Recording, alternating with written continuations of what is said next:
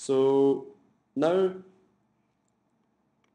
let's suppose we want to change some of the properties of our extension that we assigned when we first created it. So a property such as the extension's menu name inside of InDesign.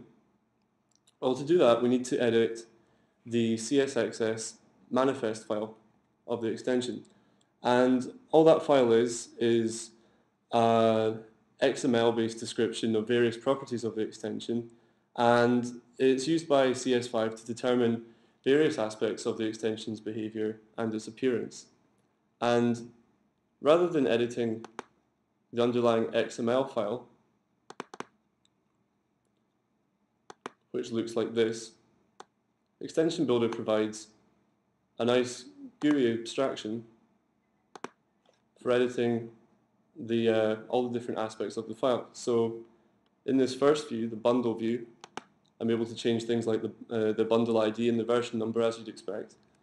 And just like in the new project wizard, if I enter an invalid value in any of these fields, I'm informed of the invalidity of it.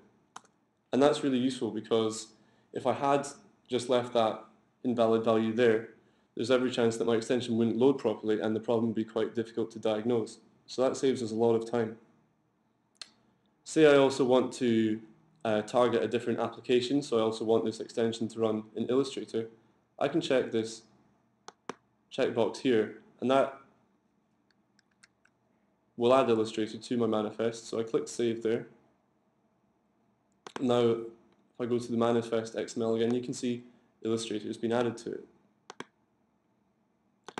So what other things can I edit? Well, I can make changes such as the extension's menu name, as I said before, default width and height, maximum width and height. Also, I'm able to select icon files, and a whole host of other things.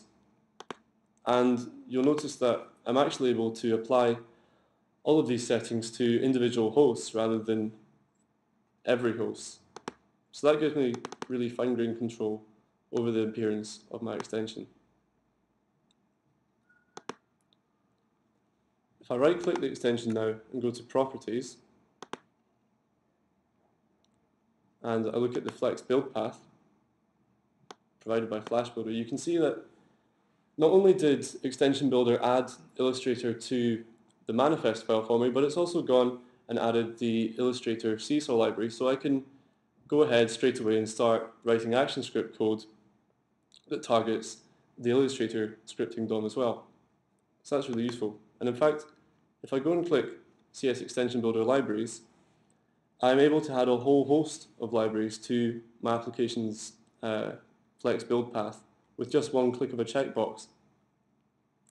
So I'm presented with this list of all the different CSAR libraries that are provided with the CS SDK, but also with Extension Builder we get a whole load of extra libraries, and I'll just quickly show you what these are now.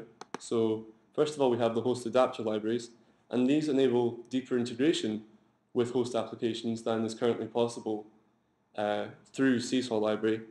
At the moment, they basically allow you to add listeners for native application events in ActionScript. I also get the Cairngorm framework for architecting ActionScript applications. I get the Adobe Web Services infrastructure library, which allows me to make HTTP requests and handle responses through a very simple interface. And I also get this Adobe XMP metadata library. So just for sake of example, let's check that box there, hit OK. That dialog closes. And now say I open up my source file as before. Let's just start typing XMP and get the autocomplete on that. And you can see instantly the library is available for me to use within my source.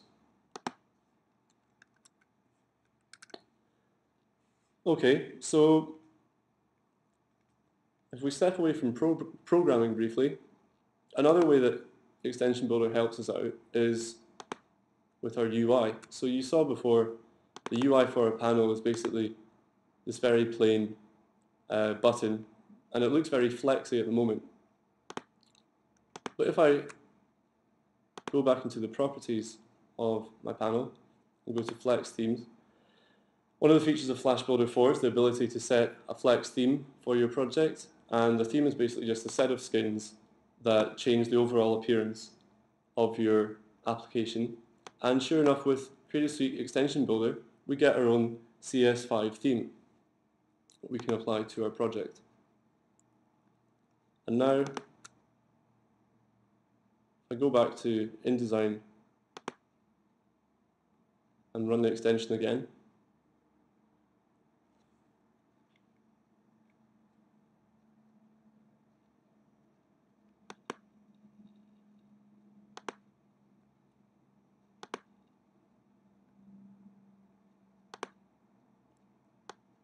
our panel opens up, and you can see that the new CS5 theme has been applied to the extension.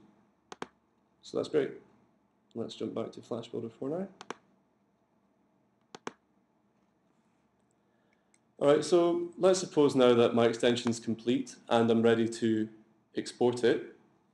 Well, we can do this by right-clicking the extension, I'm going to Export, Adobe Creative Suite Extension Builder, Creative Suite Extension.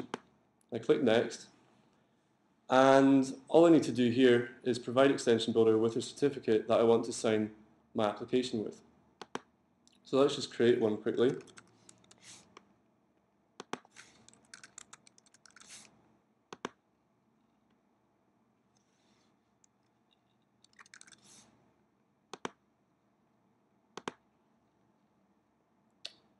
And quick as a flash, I can click Finish, and all Extension Builder does now is it builds a ZXP installer for my extension, and that's the installer that you can use to install the extension through the Extension Manager, and from then it will be able to be run in InDesign and Illustrator.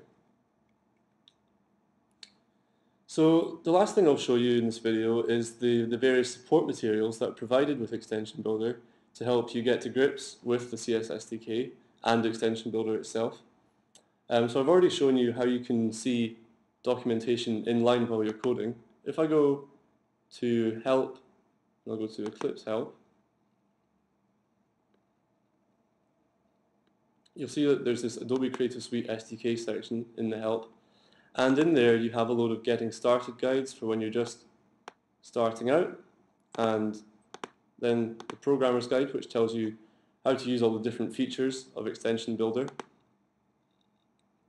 And after that you have some product-specific guides, so that's guides about the scripting DOMs of each individual CS application.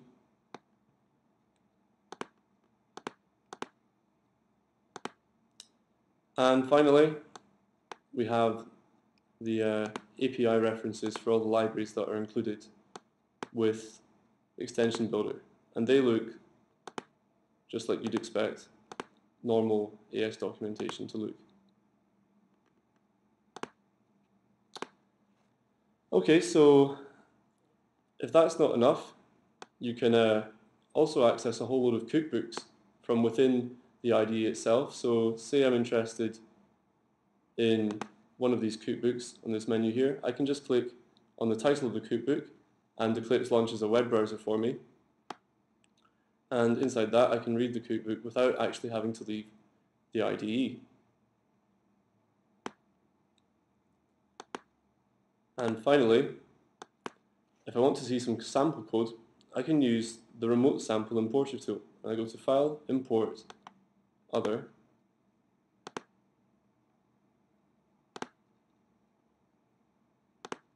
Remote Creative Suite SDK examples.